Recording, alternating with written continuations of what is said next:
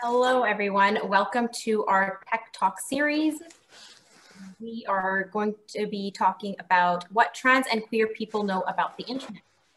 I'm Amin from Coquitlam Public Library, and my colleague Shirley is here as well. And we have Cait, who's joining with us from SFU, who's an assistant professor, and we have SFU Library here as well. And Cait, I'll let you get started. Okay. Thank you. So hi, everyone. Thanks so much for being here. I'm just going to share my screen. How's that look? Great. Okay. So let me just finish getting set up.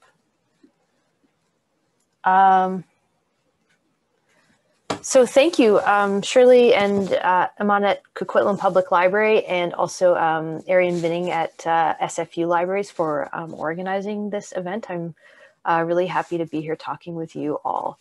And thanks for coming out this evening. I'm actually in Ontario right now visiting my parents, which is why it looks like I'm sitting in a sauna. I'm not sitting in a sauna, I assure you. I am in, they live in a rural area in like a cabin kind of thing. So that is the vibe is a lot of wood paneling. And it's fitting because I'm going to be starting off the talk, talking a little bit about being a queer teenager on the early internet, which is maybe something we can all relate to. So the purpose of tonight's talk is a workshop format. So I'm going to test out some ideas. I'm going to bring together some different ideas from my research and my teaching. And I hope that if you would all like to, you may wish to share your ideas or thoughts about either the history of the internet for trans and queer people, or what you think it means today for trans and queer people, and what some of the challenges are that we face around online communication. I am a media historian for the most part. So I look at the ways that trans and queer people have used the internet in the past. I look at what the internet meant to trans and queer communities when it was new. And I focus a lot on the work that different kinds of activists have used with internet technologies. So I have a book that came out last year called Information Activism, A Queer History of Lesbian Media Technologies. That's a history of the internet written through lesbian feminism. I've also done a lot of work on the way that AIDS activists in the 1980s and 90s took up internet technologies. But I also research and teach about what the internet means and how it is used by trans and queer people in the present. And I'm going to try and bring that history together with these kinds of present day concerns in the talk and the workshop I'm going to offer today. So I think we're pretty used to, at this point, thinking of the internet as a space of corporate control, right? We're used to thinking of the internet as driven by algorithms that are biased, that serve commerce, that are biased because they're built and trained badly. We think of social media often as a space of toxicity. And the internet, right, is often considered to be a dangerous space, or a space that can't be trusted. So these are stories we're used to hearing.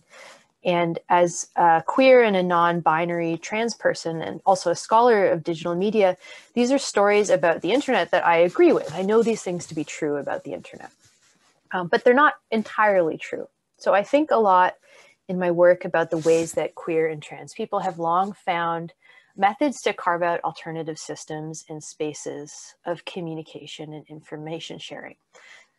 Ways of using the internet differently that place their communities at the center. And so what I'm going to do today is share with you some things that I think trans and queer people know about the internet. These strategies and tactics of use, and also examples of speaking back to designs and infrastructures and systems that are harmful. And I'm going to do this today because I think that these examples can show everyone other ways of imagining and relating to not just the internet that we have right now, but also the internet that we want to build, that we want to have in the future. So as I'm talking today, I'm going to invite you all to take part in the chat as much as you want to in any way you want to. So if you have a question that comes up along the way, feel free to ask it. If something I say reminds you of a personal experience or something that you've read, feel free to share that or share links in the chat. And I hope that can become a kind of space where the workshop can come a little bit more alive today.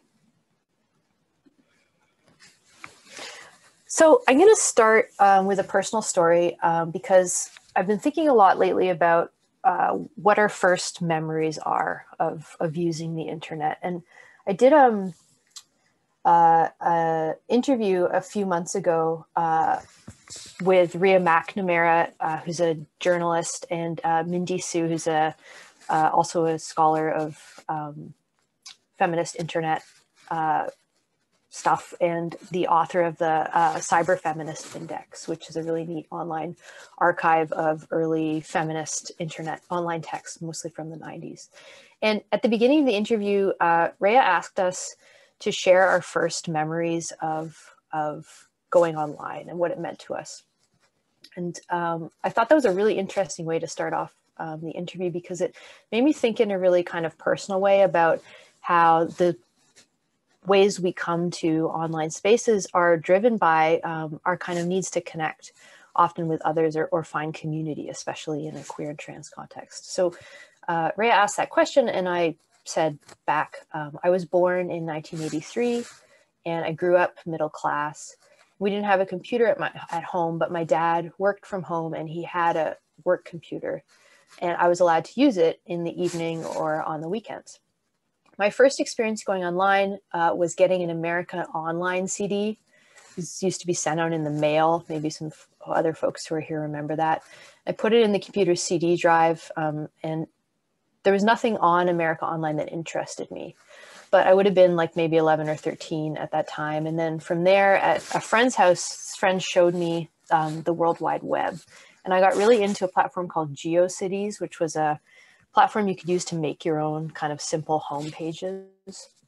And this was at a point in my life where it was like puberty time. So I was figuring out that I was queer, and GeoCities was this world where I could access information about what it meant to be queer and what it meant to be a gay kid. And if there's anyone in the room who was into GeoCities or had a GeoCities site, I'd love to hear from you in the chat about that. But as I mentioned, GeoCities were these kinds of simple home pages you could make. People often made them about themselves. And they weren't just spaces for representation and information sharing for queer and trans youth, right? They were used by queer and trans people of all ages. And this is an example of one of those GeoCities home pages made by an older person. So this is a site called the Retired Old Queen's GeoCities homepage. This is circa the late 1990s. I found this record via the Internet Archive of this person's site that they made to reach out to other, as they describe it, LGBT friends on the internet. So we can think here, right, of the ways that the World Wide Web from the very beginning was this kind of space of encounter, of reaching out and of world building for queer folks. And I think a lot about this moment when the internet is new and what it means to trans and queer people in my work and in the research I do. So a project that I think is really great, that I have drawn on in my own research and that I really admire, is the Queer Digital History Project, which is a project put together by Dr. Avery Dame Griff. And this is an online archive that Dr. Dame Griff has put together of records related to queer and trans internet use in the 1980s, but primarily the 1990s. So Dr. Dame Griff has gathered together all of these kinds of archives and collections of listservs, Usenet or discussion boards. And they're here for people to take a look at and to think about how queer and trans people were using the internet in the 1980s and 90s. And I have the link up there if anyone's interested in it. This is one of the projects or listservs that Dr. Dame Griff has archived on this site. It's called TGNet. This was an independent, or describes itself as an independent transgender computer network for sharing information and sending messages. It was popular in the early 1990s. And Dr. Dame Griff has mapped out the kind of connections on TGNet. So these were the kind of main like servers or hubs that connected this network together. And so you can think, right, about each of these little computers with a cord hooked up to it on this map, connecting transgender folks across North America with each other. And people would be drawn to this network for lots of reasons. But a really important reason would be to share information about access to healthcare, right? So access to healthcare like gender confirming surgery, for example, or hormones, or advice about personal issues, just meeting other people who are similar to you, knowing what their lives are like. These are the kind of things that folks might reach out to others about. And we can think about how, particularly for someone who might not be out in their offline life, this kind of online experience in the 1990s as a trans person might be really, really important.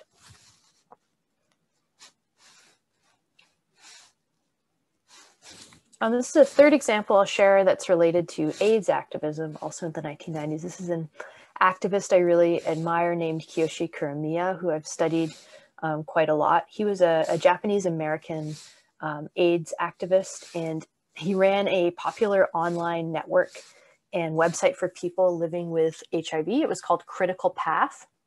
And on this site, he shared all kinds of up-to-date information about HIV that was coming out, especially about treatment and healthcare. And he also published his website in print form as a newsletter so that people who didn't have internet access could also access this information. And he was doing this work because it was really hard to find good, accurate, up-to-date information about HIV during this time period. That information was often censored because of stigma. And so he really thought about the internet as this kind of unique and new space where queer folks and all kinds of sexual minorities could circulate information that was meaningful to them and reach each other in ways that would be kind of more free of censorship. And I really love this picture of him sitting at his two computers, kind of doing the behind the scenes maintenance work that's involved in this kind of online outreach during this time period.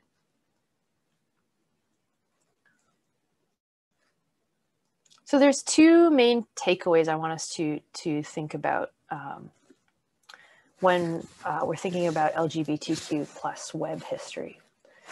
So the first point I want to make is that trans and queer people were really significant early adopters of the internet. We hear this term early adopters often when we think about or read media coverage of new digital technologies, right? So early adopters is a term for like people who get Apple Watches when they first come out.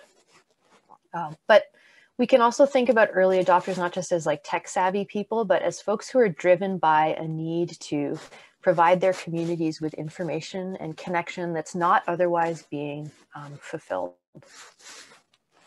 And the second takeaway is that queer and trans folks have used online communication to fulfill specific individual and community needs from the very beginning of the commercial internet. And so some of the specific needs we've looked at so far are the need for trans communities to share information about healthcare, for example, and the need for people living with HIV to share information about healthcare as well. And also the GeoCities context of people just wanting to connect, to see representations of people like them and to give an account of themselves in the world for other people to read. And so I'm going to leave this section of the talk now, and what I want to leave it with is a question to you all, which is, what is your first memory of using the internet? And it may be that your first memory of the internet comes much later in life than it does for me, right? Or for a very different reason. But I'd like us all to think about that and reflect on it. And if you would like to, I invite you to share it in the chat.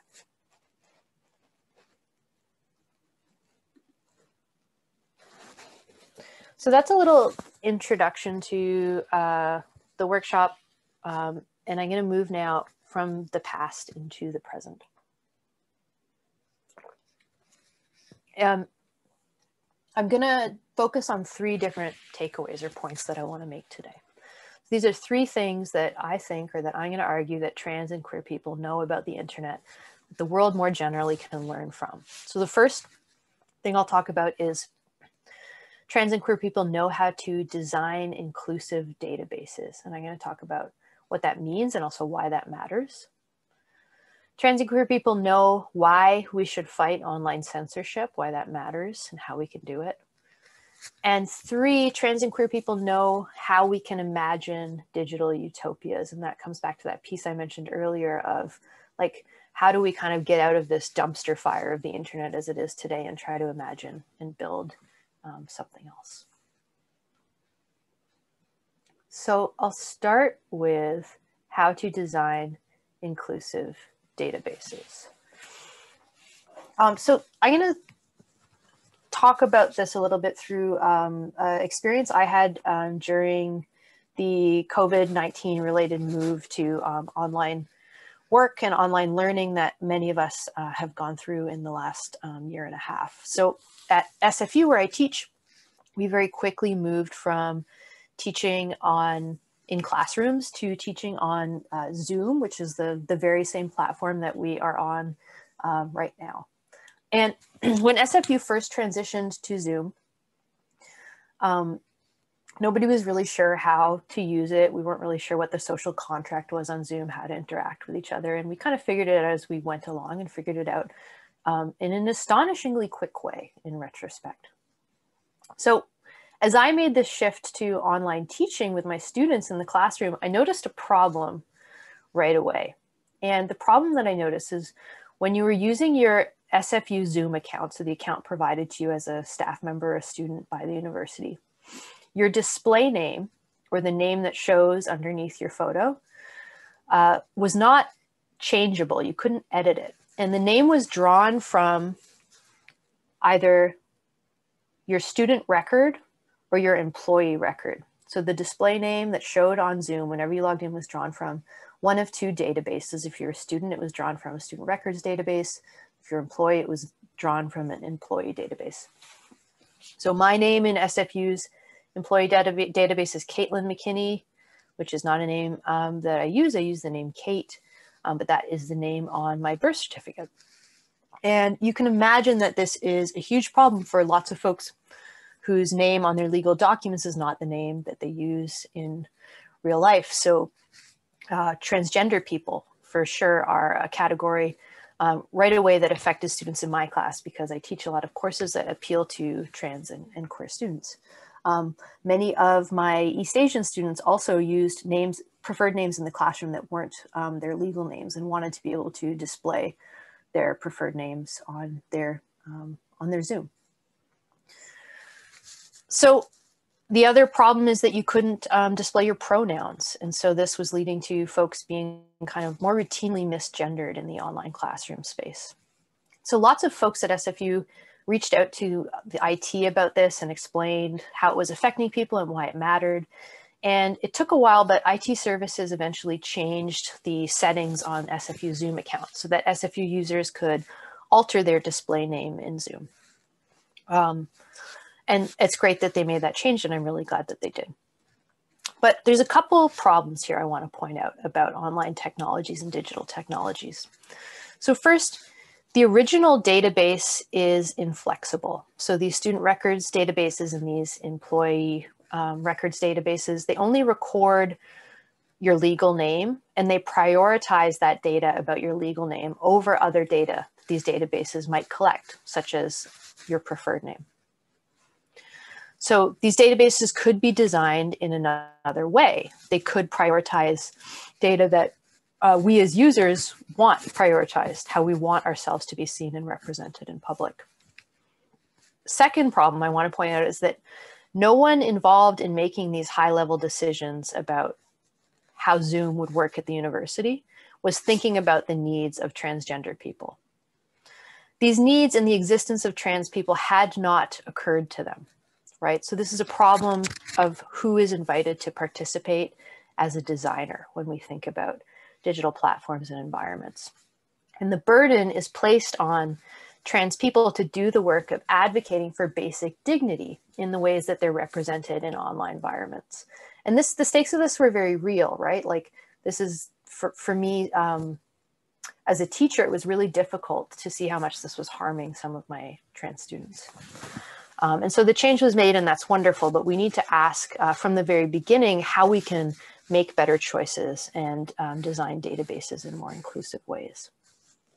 And this is not a problem that is unique to Zoom or new. So this is an older example from 2015 of Facebook. And the moment when Facebook added new gender options for users, it caused a lot of media attention, and perhaps many of you took advantage of changing your gender on your Facebook profile when this change was offered to users. So we can think about drop-down menus for choosing our gender and how they pop up all of the time in our lives. And often I'm asked to choose a gender from a drop-down menu in moments where they do not need that information. And so you kind of wonder well, who was at the meeting where the decision was made to create a database with a category for gender, and how did they choose what the different data points would be that users could choose from? These decisions matter, right? They have significant effects on how we interact with online environments. So Facebook in 2015 creates all these different display name options. The number and type of options varied from country to country, but in general, it was kind of I think between 30 and the mid 50s in terms of options that you had available to you. But as a couple of different scholars have pointed out, and in particular, Carleton University professor Rena Bivens has done a bunch of work on this. Even though Facebook users had all of these options for changing the gender that was displayed on their profile, in the background, Facebook's database is still recording their gender as being either male, female, or nothing. So they were recorded as either male, female, or nothing. And Facebook was invested in continuing to gather this binary gender information so that they could sell data about users to advertisers. And so Facebook users got together and created all kinds of resistance to this. So one way that this was resisted that Bivens talks about in her research is trans Facebook users created YouTube videos and online instructions for how to hack your profile in order to break the binary data that Facebook gathered about you. So that's this kind of way of sharing information amongst community about how you can resist the terms of digital platforms, but also it's a way of extending care by providing support and providing instruction. And Bivens talks about this as an example of how users can resist and hack configurations of gender that platforms offer up. Users can sever and open up new possibilities for gendered life, right? And that's a radical proposition for everyone, is to open up more possibilities for gendered life. Who doesn't want that? That's a wonderful thing. So this is an example of speaking back to platforms and databases and the terms that they set. And it's an example of critique that matters, that has an impact. So I promise you that SFU in the future will be more kind of mindful of these questions and more thoughtful about the needs of trans folks as they roll out these sort of technologies.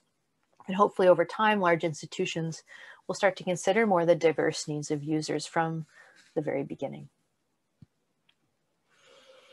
So this is the second point I wanted to make, which is about censorship. So the second thing I want to argue that trans and queer people know about the internet that the rest of the world can learn from is why we should fight online censorship. So I'm going to give a couple examples first for context for the ways that queer folks and trans folks experience censorship on online platforms. And these will probably be familiar to many folks here as well. And if you have a observation or a kind of personal experience of platform censorship, I also welcome you and invite you to share it in the chat, because I think it's useful to learn from each other about how often this kind of thing happens. So the two examples you see on the screen here are examples from Instagram, one's from 2019 and one's from 2018. These are both examples of quite innocuous posts that were flagged and removed for violating the community standards of the platform. So the one on the left is from an organization called Dirty Looks, which is a film screening series based in Los Angeles, New York and Los Angeles, that screens historical LGBTQ plus film and video. So this was to promote an event. They put up this photo of these three kind of like white-looking hippie dudes from the 70s, and they put flowers over their genitals, and Facebook removed the photo, and so then they reposted it with larger flowers, and it was allowed to stay up. So there's this kind of always question of like pushing at that margin or trying to push at that edge of what you can show on a platform or what you can get away with. And so queer folks, I think, experimenting with pushing at that edge can reveal to us where it is that platforms draw the line, so that we can start to map where that line drawing happens. Because a lot of the time, these rules and standards and community guidelines are actually quite opaque to users. The image on the right is from the lesbian and non-binary poet Eileen Miles. And Miles posted this on their Instagram account. It's a photograph of a poem by Zoe Leonard, who's a well-known American queer visual artist. This is a poem that Leonard wrote in the early 1990s called "I Want a Dyke for President." And around the time of Donald Trump's election, this poem was put up like giant like this on the High Line in New York City, and Miles had photographed it, and many other people had photographed it, and Instagram was taking the poem down. So you see Miles writes here, do we even have to defend this as art or Zoe's career? What are the words you object to? Dyke, want, president. So here we see queer materials, even when they're not visual, right? Even when it's not an actual picture, are being censored and removed by platforms. So again, it's like testing and trying to understand where that line is and understand how these rules and standards are being applied, often arbitrarily. So in both these examples, queer folks are targeted by sometimes human content moderators and sometimes algorithmic content moderation, so automated forms of content moderation. And queer folks are targeted in these cases because of the ways that representing and discussing sexuality is fundamental to how we live and communicate with each other. And it can be threatening, right, when it is pushing at the boundaries of what counts as decent or as a community value. Another concept that will be familiar to many folks that I wanted to bring into the discussion tonight is shadow banning. So shadow banning is a term that describes when a user's posts are deprioritized by a taste algorithm and hidden from other users without transparency or oversight. So someone who's been shadow banned often doesn't know for sure that they've been shadow banned, but they have reason to suspect that they have been shadow banned. And this is a concept that my students always really want to talk about, because it's something that seems to affect many communities, especially queer and trans BIPOC users. So I posted a citation at the bottom to a really great article about the issue of shadow banning from a popular publication called Bustle that I recommend if you want to learn more about this. And one of the folks who's profiled in that article is Radam Ridwan, who says that after they began openly expressing themselves as queer and non-binary on Instagram around February 2019, they were, quote, increasingly shadow banned. And this is the journalist who wrote the article speaking. They tell me, I noticed that engagement on my photos had decreased significantly despite organically gaining a larger following. They found their handle couldn't be found when typed into the search bar. The shadow ban for me meant that hashtags on my posts would not work and effectively excluded my pictures from appearing on the explore page. And the explore page is when you push that like button on Instagram where it just shows you a bunch of stuff that you might like. So for some reason, mine always shows me like smoothies and dogs, which I do like both those things, but not that much. And you probably all have like your own version of that. So shadow banning matters because shadow banning cedes control of our public discourse to invisible forces that we can't see, that we can't understand. It's really hard to hold them accountable. And there's no space for debate or to mutually agree upon practices of what we want to see on our platforms. And in particular, what queer and trans folks want to see on their Explore page, right? Which might be Ridwan's work. And shadow banning matters because it is coming for everyone, right? So these kinds of practices of censorship, of marginalization, are often tested out at first on minoritized folks, and then they creep their way into the online experiences of everyone else. And so we need to really be listening at this moment to the ways that trans and queer folks are thinking about and experiencing shadow banning.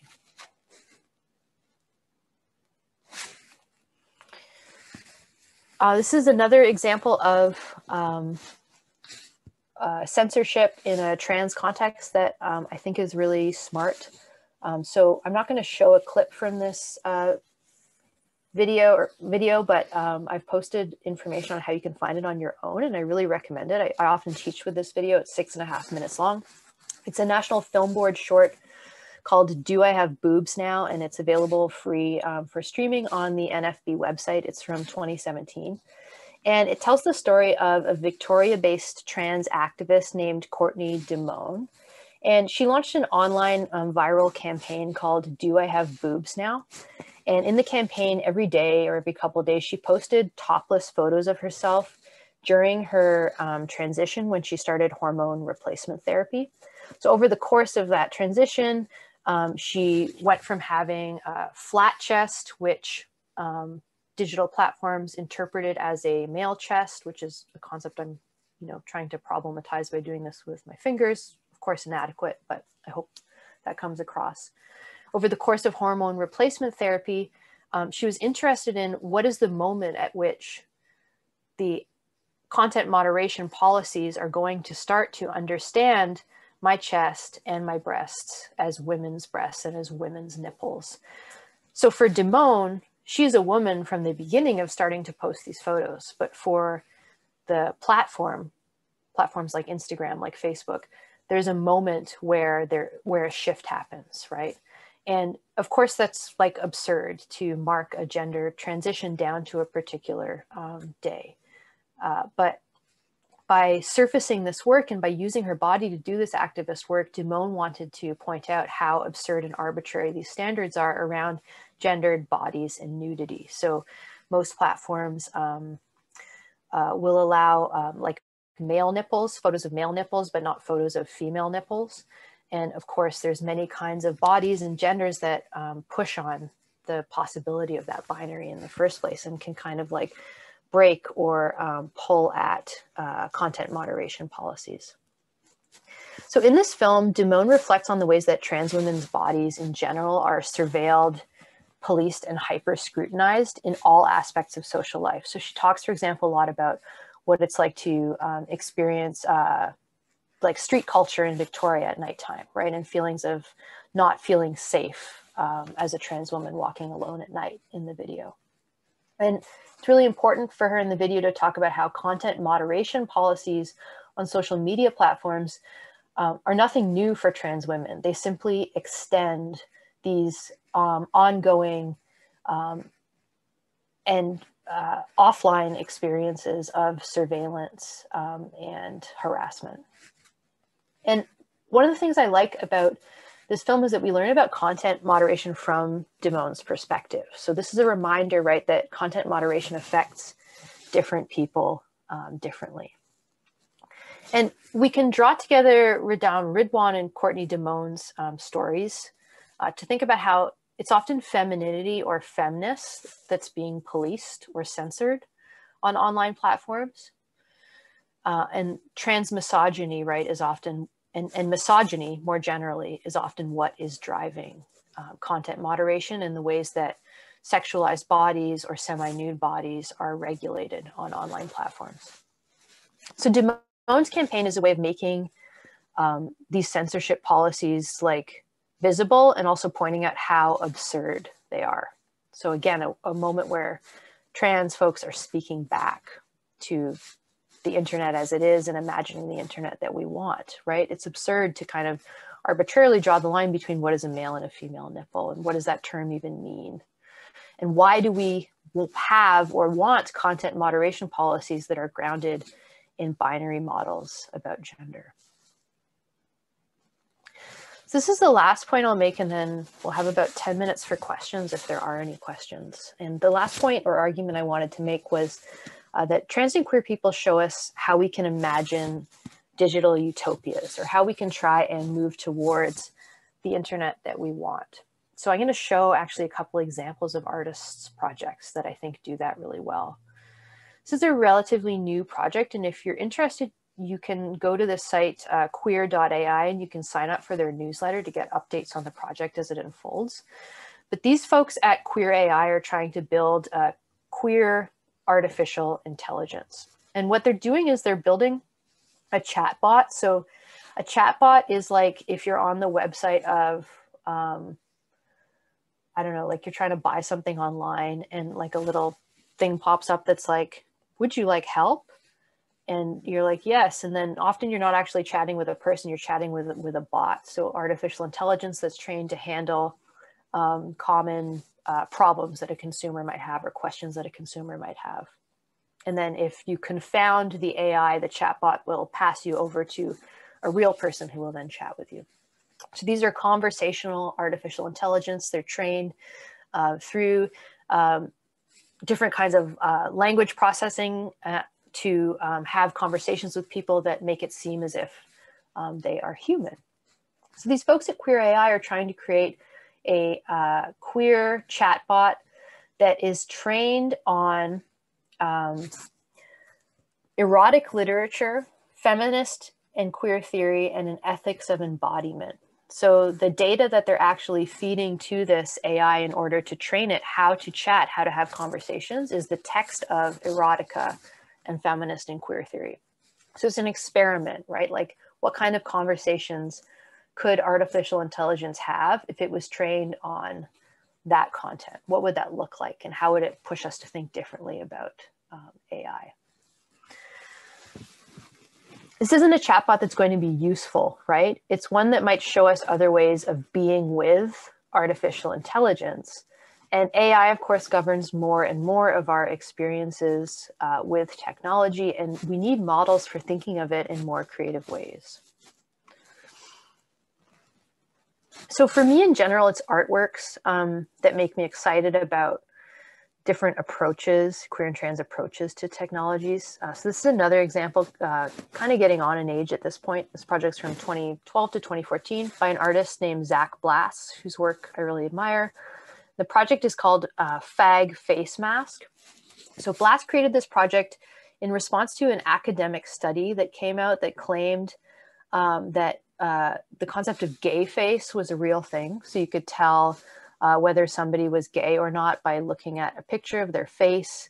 And it used machine learning to prove this. And the study was widely criticized for being kind of bad science, but it got a lot of media attention, and Blass wanted to respond to it. So what Blass did was he created this mask that you see on the left of the slide, which he called the Fag Face Mask. And it's a mask, I believe it's made of something like silicone, but it amalgamates the faces of hundreds of gay men who volunteered for the project. And he amalgamated all of their faces and created this mask that can't be read by facial recognition technologies. So facial recognition technologies are like when you, if you have a phone that unlocks by looking at your face, for example, that's a facial recognition technology. So this mask brings together the kind of like power of this gay face myth to resist everyday digital surveillance, right? To make the gay face unreadable if you're wearing this mask. And so Blass is turning the homophobic logic of the gay face on its head to create a device that's resistant to surveillance. This is another person whose work I really admire. This is Lil Miss Hot Mess, who is a drag queen and also a media scholar and an activist. And this article is great, but you can also find more of Little Miss Hot Mess's work online if you Google her. And she was one of the folks responsible for changing Facebook's real names policy, which is a policy that used to exist on Facebook where your name had to be like your real name, that you couldn't use other names of your choosing, names like, for example, Little Miss Hot Mess, which was, of course, a transphobic policy. And so Little Miss Hot Mess found in her research that drag queens who are in drag often confounded facial recognition algorithms. They often broke them. So, you know, on platforms like Facebook or on an iPhone, for example, it'll sometimes, if you put a new photo on, it'll say, is this a photo of so-and-so? And it'll suggest tags for the images. Well, drag queens in drag would kind of break those suggestions and turn up suggestions for tags that were absurd or inaccurate. Couldn't tell a lot of drag queens apart, for example. And so Little Miss Hot Mess uses this as a moment to depart from. And she argues that regular folks should use drag queen strategies to mess with Facebook and to better protect their privacy. So she argues that you can better protect your privacy on Facebook by using a chosen name, the way that drag queens do. You can like things ironically on Facebook, things that you don't actually like, to kind of mess up the algorithm and how it understands you.